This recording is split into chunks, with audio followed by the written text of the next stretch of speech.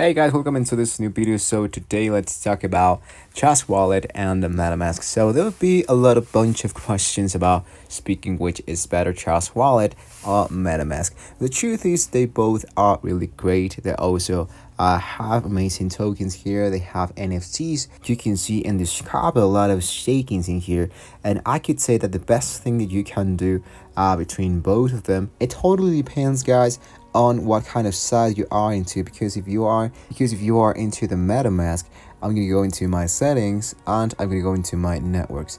So in MetaMask, there are a bunch of networks that we can use in order for making transactions. There's the smart chain, there's the Polygon network. There are tons of tokens that we can operate inside and here. So it's an amazing feature here into MetaMask. On the other hand, if you go into your Trust Wallet, the amazing part about Trust Wallet is that we can stake tokens. So that means if I have this VMV, let's say, I can select the option that says stake.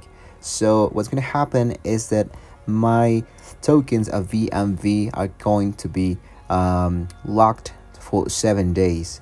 And what I'm going to get is the 7% of all the tokens that I just having here. So also the great part of both wallets is that we have the browsers here. So if you want to go into the PancakeSwap.finance, this one operates with the Binance Smart Chain network. So in here we can swap between different tokens, and in MetaMask we can do that as well. So as you can see in here, here is the browser, and I can go into different tabs here. I can go into a new one and I can look for the PancakeSwap. As you can see, it's right in here, and it's going to be the same process. So it actually really awesome, the part that we can even NFTs inside this wallet. So it totally depends, guys, on what kind of wallet or what are you going to do in the wallet. So if you want to operate with different networks, I strongly suggest you guys to stay with MetaMask, and you can stick around a lot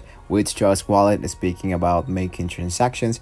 And obviously what I really loved about Trust Wallet is that you can swap between bunch of tokens in here, something that you cannot do here into MetaMask. What you actually can do without limited tokens that you can only make the swap for. So as you can see, there are a bunch of tokens that we can make the swap for. It will be maybe mana here, and I can totally change that for, let's say, the audios token. So it's really great that they have this feature, guys. So, and the last thing that I really applaud to MetaMask is that MetaMask is available for almost every application, like the Sandbox, even Twitter. So there are a bunch of places where we can sign in just by using our wallet and being accessible in places that we can just import our wallet. It makes a little bit much more easier to take care of our tokens. You can, guys, let me know which one you guys preferred in the comments. Thank you for watching the video. Don't forget to like and subscribe to the channel, guys, if you want to see more about these wallets, MetaMask